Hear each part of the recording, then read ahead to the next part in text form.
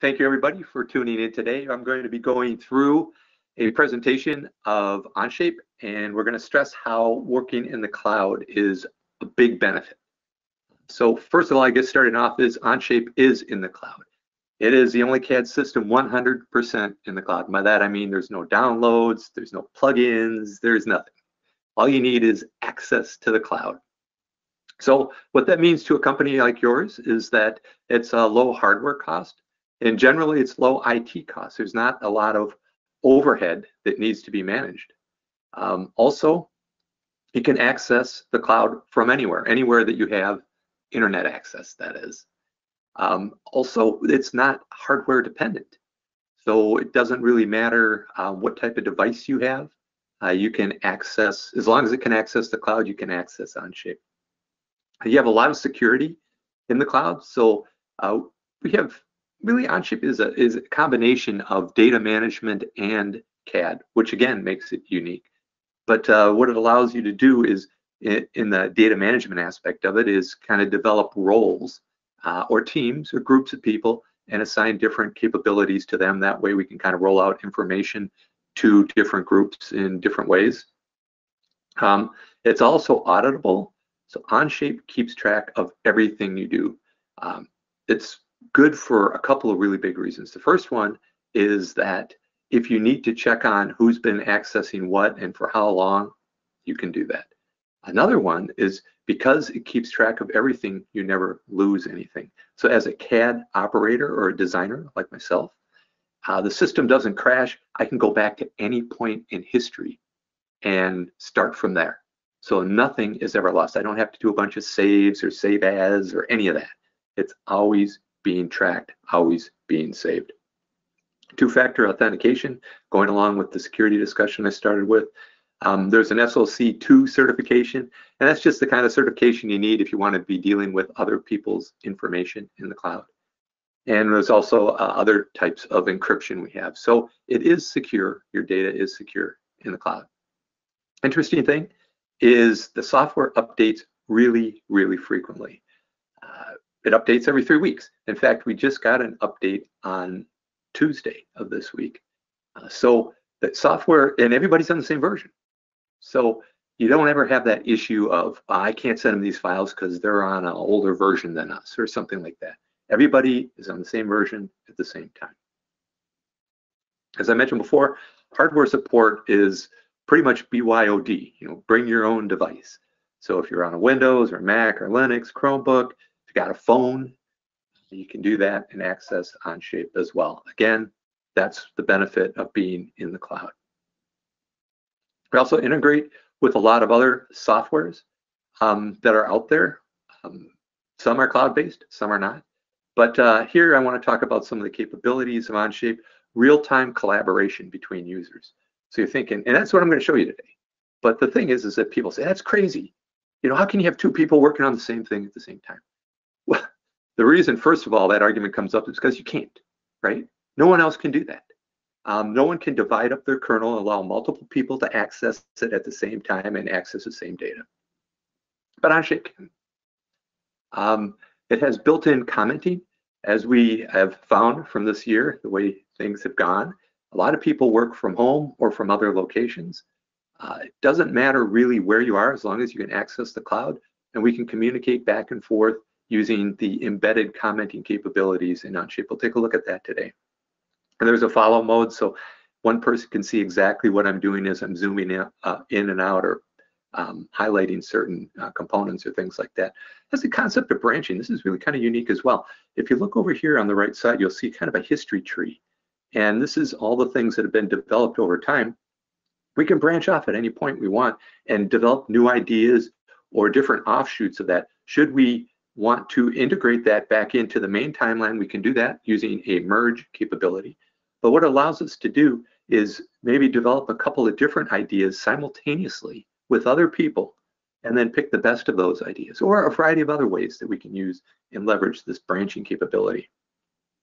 As I mentioned before, it keeps total history, so we can restore from any point in time.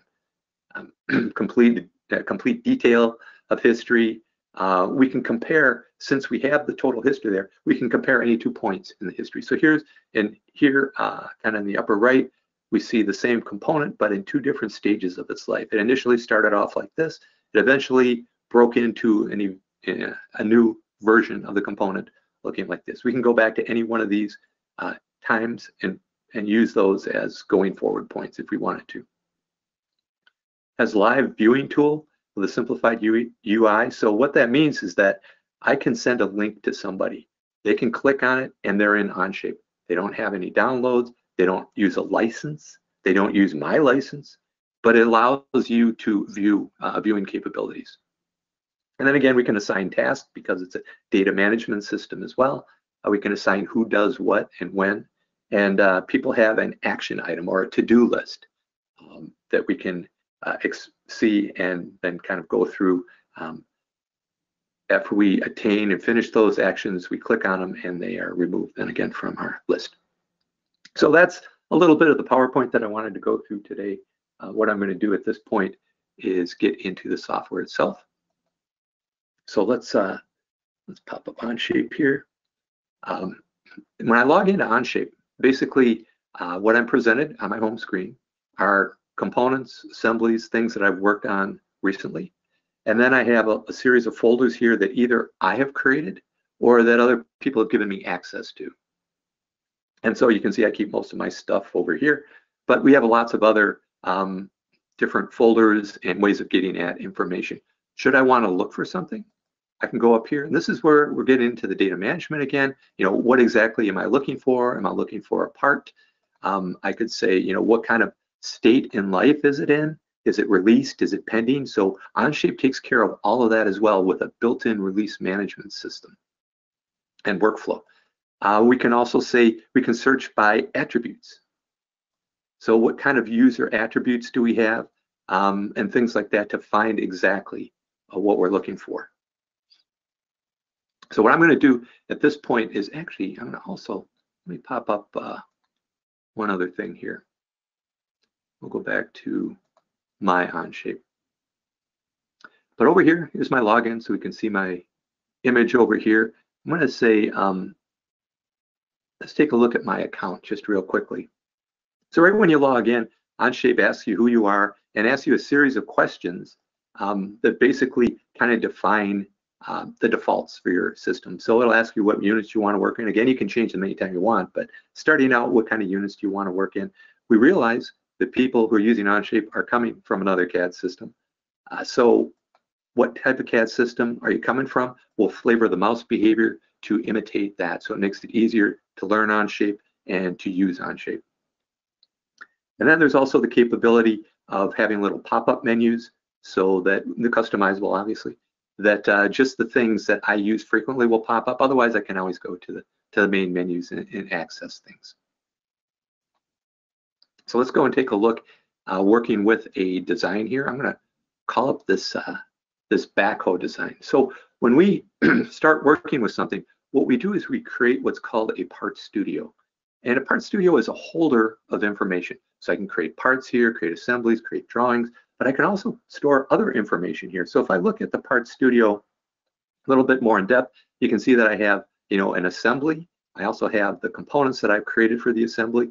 I've got a couple of different folders that I've created here in this part studio, so we can see that I have some Word documents for some requirements. I also have a snapshot of the backhoe that we're developing this boom for. So any of the information that I would need concerning this particular product can be stored in my part studio. So let's go back and kind of start talking a little bit about the interface that we're working with Onshape. Across the top are all the commands that I need. So very simple, easy to get at, parametric, solid modeling, all the basic commands that you're used to seeing in any other CAD system, they're here too. So extrudes, revolves, lofts, sweeps, rounds, draft, all of those things along the top here. There's also a series of tools here for working with non-parametric data, or let's say maybe third-party data. If you bring in a step file, an IGES file, I need to change the diameter of a hole, move some things around, you know, delete a boss or whatever. Those are some tools for that. And then we have some tools over here for creating sheet metal components and things like that. And finally, user-defined features. So there's a library of user-defined features out there that we can have access to. You notice this one that you have, I'm kind of highlighting here, does beams, right? So instead of me having to create a profile of a beam and extrude it out, I just pull from a library of beams, fill in the specifics about the beam, and it automatically brings it in for me. So things like that. And you can create your own. That's the great thing about Onshape, is the same tools used to create these user-defined features are the exact same tools that the developers use. Really easy to do and to leverage that capability, so everybody does have that capability as well.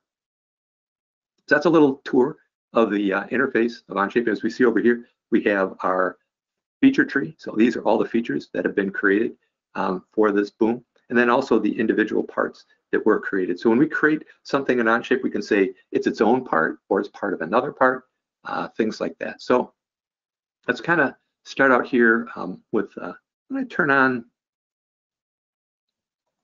a sketch here. And I want to start working down on this lower part of the boom. And you know, there's a lot of components here. So maybe I could pick on this particular component, and I could say that I want to isolate this component. So basically, it kind of turns everything else kind of a little lighter color, so I can really focus on this. And I can bring some more components in, dragging the drag handle, so that now, you know, now I have a really good concept of where I'm designing inside of. So anything that I create will or will not interfere with other things, depending on, you know, what I want to do. So here's the sketch that I have. I'm just going to go in and start creating some geometry. So I'm going to just pick on the sketch that we see here. And I'll say, let's extrude this out. And I'm going to give it a thickness, you know, we could say 400 thousandths. So we've got a plate started here. And at this point, I'm going to say, and this is the interface that we have for all the features that we create. I'm going to add it to an existing feature. I could make it a totally new part.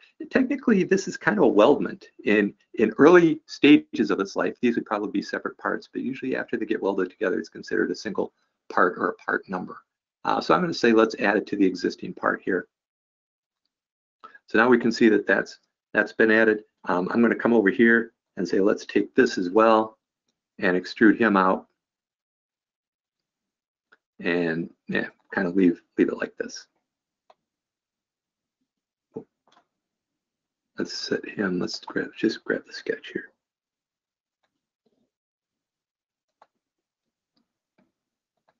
All right, so now we've created this part of our modification to this. One of the things I want to do, I mentioned this kind of earlier on, is that we can have multiple people working on the same thing at the same time. So that's what I'm going to do at this point. So I'm going to send out an invitation. Right now, I'm the only person that knows about this. I'm the only one that's been creating anything. What I can do, there's a big bright blue button over here called share. So I can share this with other people. As I mentioned before, we could have teams of people. I can invite people in. In this particular point, I'm going to say, let's invite someone from our company. I start to type in their name. It narrows it down here. I'm going to say, let's share it with Nick.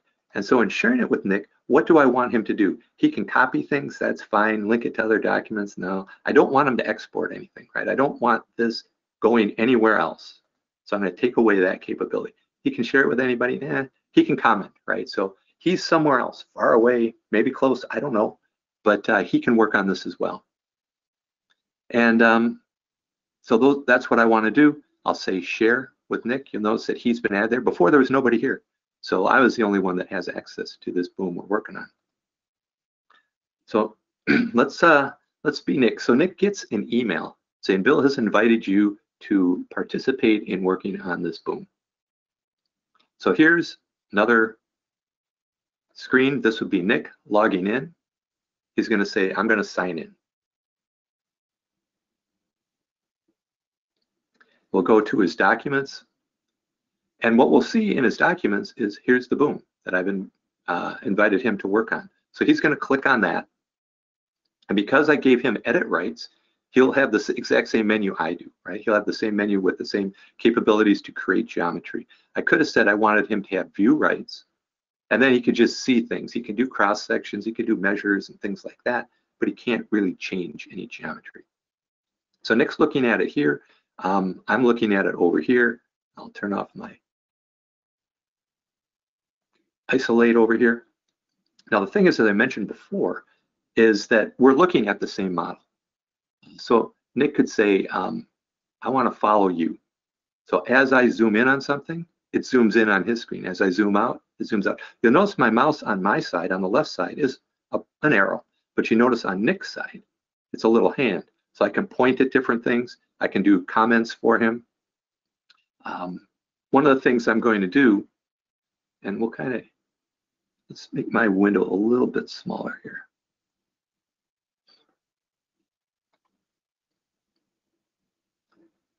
So with this, I'm going to come over here and make some changes so we can see. So Nick sees everything that I do, right? Because we're sharing and we're working on the same model. So I'm going to come over and say, I'm going to make some changes to something. And let's go in and mirror something. So I'm going to say I want to mirror basically the stuff that I just made. So I'm going to mirror some features. And I'll say, let's mirror these two features. And the plane that we want to mirror them about is maybe right here. So take a look at Nick's screen. So mine, we're seeing a preview of this. As soon as I hit the check mark, we see it on both screens, right? Instantaneously. So that's the idea of working together in the cloud at the same time. Now the thing is, we're not going to be bumping into each other and making features on top of features. People don't do that. When you go out on the shop floor, nobody's bumping into each other. Nobody's doing that. They know how to work together. You're just doing this virtually now. So let's kind of talk to Nick a little bit. So he saw these things updated, and he's saying, all right, so why'd you invite me here?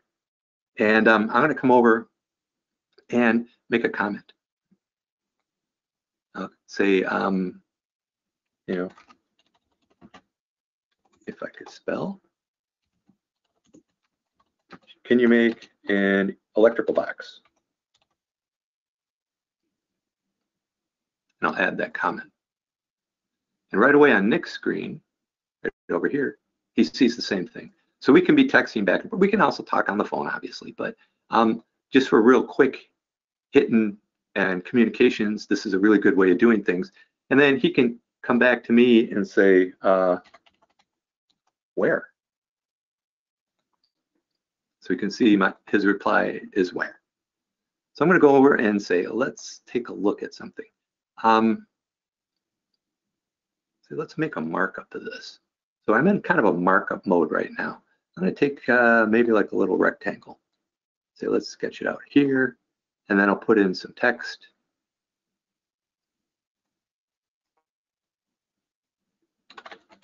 Place electrical box here. Let's make that a little bit bigger.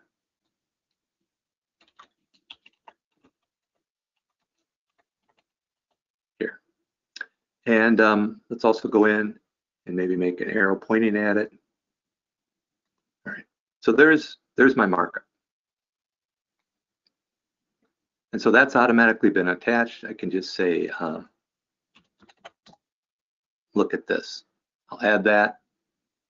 So in Nick's end, you'll see he sees the markup. Obviously, if he clicks on it, he goes back to the markup that I see. This is where I want you to put the electrical box. So really, really simple communication tools. I can attach different files and movies or anything else that I wanted to do to kind of help explain our working together here on the same assembly at the same time in the cloud. So Nick knows what he needs to do. I'm going to need to continue on with my work here, maybe make a drawing for this or something like that. One of the things, I've been in this part studio I mentioned before, this is where we create geometry. So I created these components. Then we can go into what would be an assembly.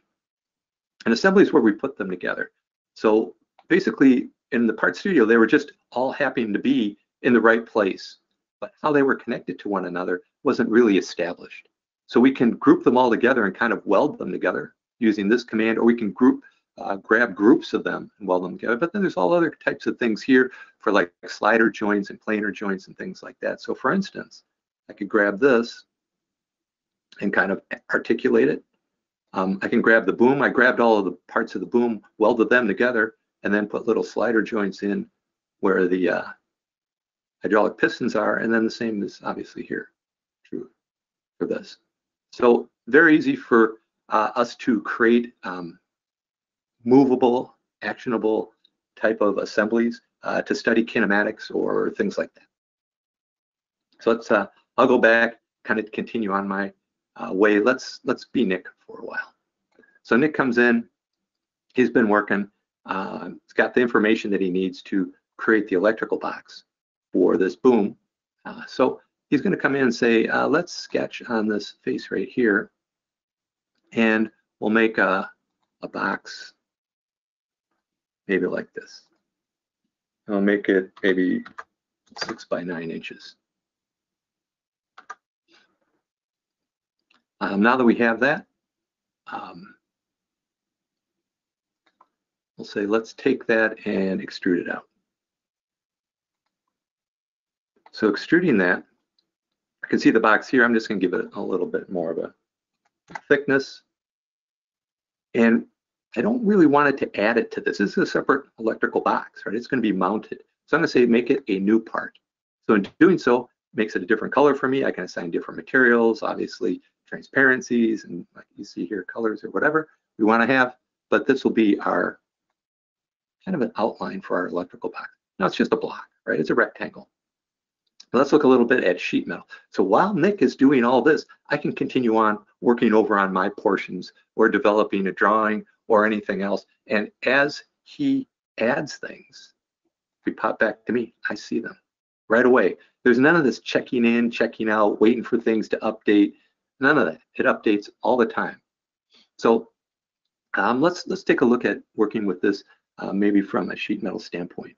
So we want to convert this to a sheet metal box. So sheet metal is kind of interesting with this software. I'm going to pick on this box and say I want to convert it to a sheet metal box. So I click on it. It automatically goes in and adds plates on all the sides of the box. It's adding it to the outside of the box. I'm going to flip the direction and say add it to the inside of the box. So now the box contains those plates.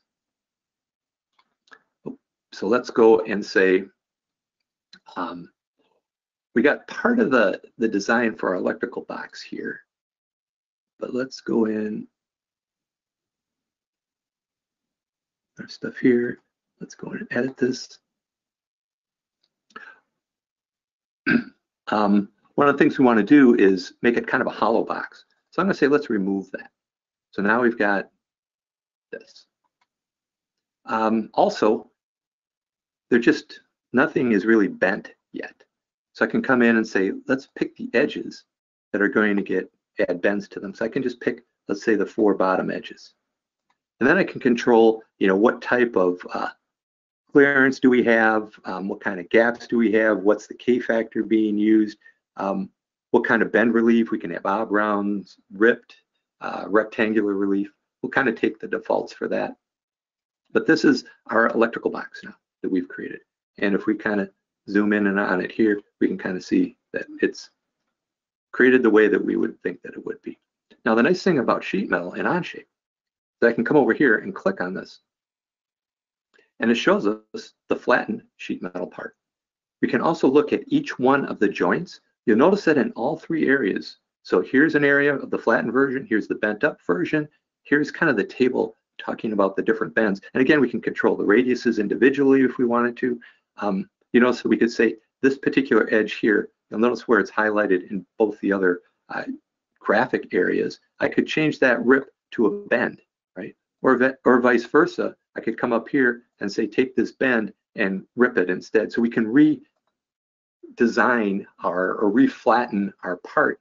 And maybe we don't like it laid out like this. If we're thinking about how many of these can we put on a sheet, maybe we want to flatten it a different way so it takes up, we can stack them or put them together on an overall sheet a little bit better. So some of the capabilities with the sheet metal product is awesome. I can just right mouse button and say, let's make a drawing of the flattened version, then send out a DXF or DWG to the manufacturing guys, and they can continue working on this. So Nick's created his box. He can, text me back and say I'm all done, but because we're working on the same thing, I can see when he's done. So at this point, I haven't created a drawing yet. I talked about over in the Nick's world that he could create a drawing of the flattened version. I'm going to make a drawing for this guy. So we just go over here. Remember, in the Part Studio, we can make parts, drawings, assemblies, all of that. I'm just going to say, let's create a drawing. I'm going to use a standard format that I created, company logo and all that stuff, but there are standard formats that come with you that can automatically lay the views out for you, things like that. In this particular case, I want to lay the views out myself because this is a little bit different. I'm going to say, I'm going to use an assembly, and we'll take our assembly of our backhoe. We might pick a view, put it here, maybe put another view up here, and then maybe kind of an isometric view here. And maybe our ISO view, I can just pick on this and say, you know, we'll kind of make it shaded. So now we've got kind of a layout of this. One of the things that I might want to add to it is a bill of material. So we have certainly all the capabilities for ANSI ISO standard type drawings for creating dimensions and tolerances and geometric types of representations. But what I'm going to do here is I'm going to come in and say, let's add a bill of material for this assembly. And I'll place it right here. Well, we've added our BOM, and we can see the list, the bill of material, the name, the quantities. We can add any columns in here we want with user-defined features and all of those type of things. You notice the BOM, there's lots of parts here.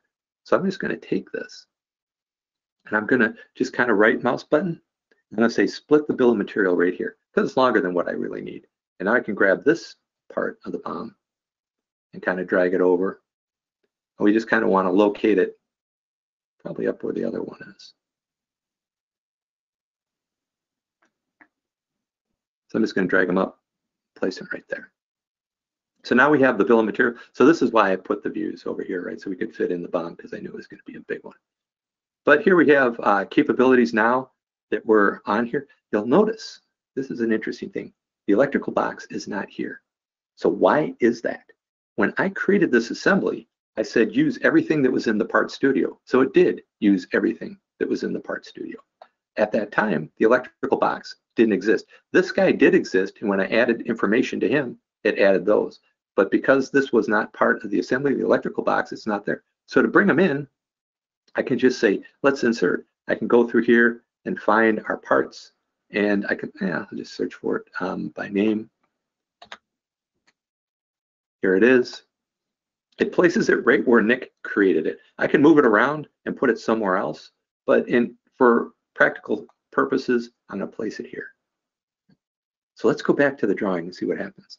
When I go back to our drawing, we still don't see it, but what we do see is over here in the corner, this little yellow button saying this is out of whack really with what is really in this assembly. So basically it's kind of a refresh. Onshape will always ask you if you want to regenerate or rechange something, which is different than other CAD systems. Some CAD systems do it automatically in drawings. If you have a really complex drawing with lots of views, it might take a long time to do that. So maybe you want to wait a while before you update something. But anyway, so here's our assembly that we see here. I could come in and say, we don't really, well, let's put some balloons on here. So here's our electrical box. Put him there. This is the component that we were working on before. So put that up there. And again, that's tying into, here's that electrical. I should have named it electrical box instead of part 74, but you get the idea. And I can go in the bill of material and change the name there, or I can go to the part and have it reflect in the bill of material. So that's a little quick overview of working with Onshape. Remember, everything I did is in the cloud. It didn't use my CPU at all. It doesn't use my RAM at all. The only thing that it will use is my graphics. If I spin things around, it'll hit my graphics card. Other than that, everything is being done in the cloud. And I guarantee you, the server that this is running on has more horsepower, more RAM, and more disk space than the computers you're using at your office. So it's really nice taking advantage of Amazon's web services and their servers to do all the heavy lifting. And then I'm just kind of directing things here from my, in this case, a browser. But I wanted to show you one other thing too, just to kind of bring this across. So here's my phone. So I can select on this, and this will bring us into our backhoe. And again, like I mentioned before, we can access this from anywhere. So I'm just using my finger to kind of manipulate this. I can kind of zoom in, zoom out. I can articulate, articulate this assembly if I wanted to. I can look at the drawing. The interesting thing is I'm not in viewing mode. I can hit this button here and I can create features, or I can redefine features or things like that. So the app on the phone, because this has a little different interface because it's all touchscreen, right? So it has to represent things a little bit differently than we see on the screen, the big screen back here. But it's easier for the user to do that. Again, you know, this could be my manager and he's coming in, or it could be a customer. Like I said before, I can send this link right up here to a customer and he would get that information. But now we can see, you know, the backhoe here laid out, and we can kind of zoom in on it and take a look at things and make some comments, right? So there's commenting right here. He could comment to me, you know, you only got 2 balloons, add the rest of them, or something like that. But the idea is that anybody can access this work, given the right privileges, and work together in the cloud. That's where all the efficiency comes from. So with that, I'm going to turn it back to Sierra. If there are any questions, I'd be happy to answer those now. All righty, thanks, Bill. And it's always, you know, great job with today's demonstration. I actually don't see any questions in the chat box as of now, but as I mentioned earlier, feel free to visit us at onshape.eacpds.com, and we would be happy to answer any questions or provide any more info. You can also register for our next webinar on our events page there as well. So with that, I hope everyone has a great weekend, and thank you again for spending some of your afternoon with us.